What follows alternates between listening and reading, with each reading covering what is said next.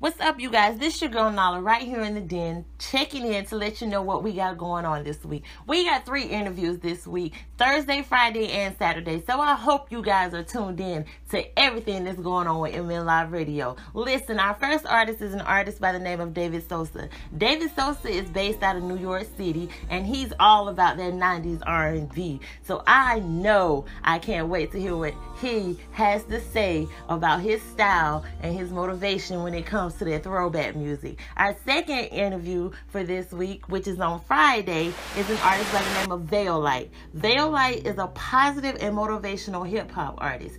Anytime an artist comes to me and talks about mixing certain types of styles with hip-hop, that always rings a bell in my ear, because I like to hear how the creativity side of their mind is going when they're in the studio. And lastly, you guys, you saw me promoting her last week. Her name is Samaj Janae. She is an R&B artist, female that is, and she will be dropping into the den this Saturday. I hope you guys stay tuned with me all week, because it is a very exciting week. And like I always say, you guys, you don't want to miss this.